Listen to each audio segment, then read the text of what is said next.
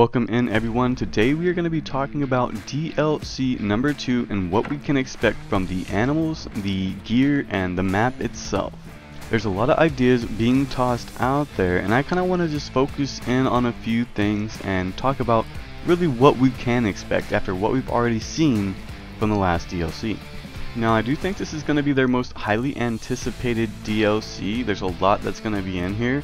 And what we're really thinking that this is going to be, we're thinking it's going to be Africa. And the reason we're thinking that is because of this UTV that I'm driving right now. It is called Safari, so it kind of gives us a little bit of a hint. One of the cars is actually called Warpaint, and then we have the Nez Perce Valley. So it kind of goes hand in hand with what we could think the next map would be. So I'm pretty much sold that it is going to be Africa, but I do want to get into why I don't think it's going to be that exotic style hunt that some in the community are really looking for. If we look at the population differences between Nez Perce and Aurora Shores, we can kind of see that we were given two new animals, that is the bison and the caribou. I felt like every other animal had a brother or sister in Nez Perce. So when I think forward for DLC number 2, that is why I'm on Transylvania right now, and that is what I expect we will see with the next map. So don't get me wrong, I do think that we will see new animals. I just don't think that we're going to see a bunch of different exotic animals. And I really want this title to do well, so I don't want everyone disappointed when they don't get what they've been expecting for this whole time and shooting elephants and tigers and lions. Because let's be real, let's think about this honestly. An elephant trumpeting and crashing through the forest is not going to be the quietest thing. And when we already have wolves blowing our eardrums out, an elephant's going to be wild. That's going to be crazy. Not to mention we don't have any ammo type that can take that creature out, and so they have to introduce an entirely new ammo, an entirely new gun just for that. So in my opinion, I just do not see any of those things happening, but I will go ahead and get into what I do see happening here. Now I think if they release an Africa map, it is going to be in the Cape of Africa, South Africa. We're going to be looking at mainly a lot of the high fence type hunting. And from what I've looked into, a lot of the Transylvania species are huntable down in the Cape of South Africa, so let's go ahead and get into that list. So here we are at the top. We got the big guy, we got the red deer. I heard a lot of the red deer are down there, they're able to be hunted, and the populations are pretty strong, so that's a big indicator why we might be going down that way. And some are saying Australia for a good reason, because therein again, he could be in an Australia map. I am putting all my chips into the Africa basket, so we're going to go ahead and keep looking that direction. So after the red deer, we have a Barbary stag. A Barbary stag is just another type of antlered species down there that is, fairly popular and able to be hunted. Next on the list is going to be something like a sheep, probably anything looking like a mouflon. I'm thinking it's going to be the Barbary sheep, just because that's basically what my research did as what's the best huntable sheep species down there. There's a lot of wild sheep, a lot of wild goats, stuff like that. So I'm going to go with the Barbary sheep.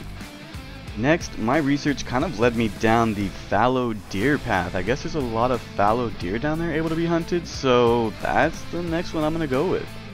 Then I'm going to go ahead and say something like a bush pig, just any type of pig down there, pretty popular type of hunt. Then we got a Cape hare and a Cape fox. And then also I'm thinking, wild duck of course, and probably some other type of duck, maybe like a Cape shoveler. I don't know if I'm pronouncing that right, but that's what I'm thinking. It's another type of duck down there. Then I would see something like a black-tailed jackal. Of course, Transylvania we got a jackal, may as well go with the black-tail on this one. And then next, I'm going to say a guinea for the new species. I'm going to say there's going to be a guinea instead of a pheasant. I think that would be really cool to see. I don't think it would be too hard as the animal patterns are pretty similar. And then I'm going to go for a big creature, and I'm going to say Cape buffalo. I feel like a Cape buffalo is going to be something new, something fairly easy to produce, and it'll probably give us a similar hunt to the bison. Now last but certainly not least is a creature that has been talked about and rumored since launch, and that is going to be the honey badger. If we get a map that can host a honey badger and we do not have a honey badger, I think there's going to be complete revolt. I think there should be complete revolt, because that is one critter that has been joked and talked about ever since the start of this game. But there you have it. That's the list that I am thinking that's going to be on this new map of Africa. Now, we're going to go ahead and get into a couple of the gear options that have been confirmed they're going to be in here. Now, someone from 9 Rocks Games has confirmed that we're going to be getting a different ammunition type. Maybe not just a type, but the ability to change our ammunition per the rifle we are using. Now, that's something I would really like to see, is that we would be able to change the ammunition based on the rifle that we're using. That'd be really cool. But I could also see it going a route of ammunition types such as polymer tip, soft point, hollow point, things like that. I would also really like to see a handgun in here, and with that I could see an ammunition type being in here as well. That's a little different than what we've seen. I do think they will go one of those ways, either rechambering your rifle or being able to pick a new ammunition like a polymer tip. I think the more options we get is good, just because it broadens that player base. For the other gear item that was mentioned, it sounds like we're gonna get another set of binoculars, which, I mean, finally, we've had that third slot forever and we still haven't been able to fill it. Not gonna lie though, I will be a little disappointed if we don't get something that is way better than what we have right now. I feel like there is a little bit of work that could be done with that system, just because when you are within the range of using the hunter sense, it's very hard to pinpoint which creature you are looking at when everything's bunched up real close together. And even when it's not, I'll find myself looking at a 2-star mature when I'm actually looking at a female, and it's kind of annoying. So I really feel like this system needs a little work, and that third option needs to be filled with something powerful. A lot of people are wanting a spotting scope and a monocular. I don't see why they wouldn't put that in there. Let's go ahead and again broaden the player base by giving everybody a little bit of something instead of giving one section everything. Having said that, I would like to see another bow in here. Let's get a compound bow or a recurve bow. That would be sweet. I think that this next map would be the perfect spot for it. Why not? The landscape of South Africa is beautiful, and it's going to offer us a lot of amazing views and a lot of amazing hunting. With the rolling hills, tall grass, and sparse trees, those shooting lanes are going to be high and clear when we do find them. Looks like we're gonna get about 100 square kilometers of hunting area, and if the populations are anything like Aurora Shores, this could offer us a very mid-level hunt. As right now, I would go ahead and rate Aurora Shores the easiest, then Nez Perce, then Transylvania being the hardest hunt in the game so far.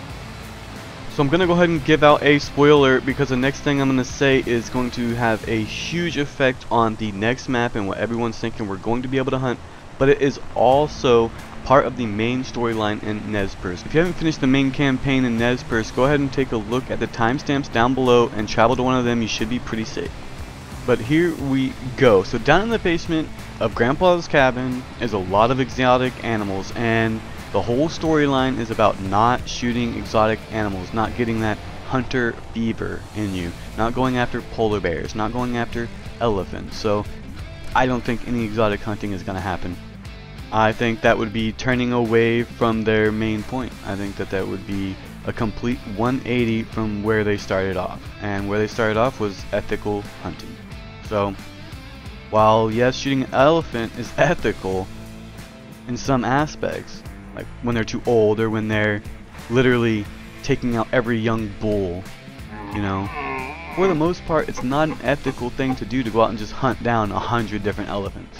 And if our main character River Knox literally followed the path that his mother did, we're just gonna destroy Wallace completely. So I just don't see that happening. I don't ever see it happening. I won't ever really put my chips in that basket because of what I've seen from 9 Rocks. That's gonna be it from me and what I have been thinking over these last few weeks about this next DLC. And I want to go ahead and give a huge shout out to all my followers on the YouTube channel. We have made it past 100, so we're blowing this thing up, and that is all because of you. Thank you so much, and let's just keep moving forward. Let's keep making these kind of videos and keep telling me what you want to see, so that way I can make it happen. Again, thank you so much for the support, and see you on the next one. As always, have a good day.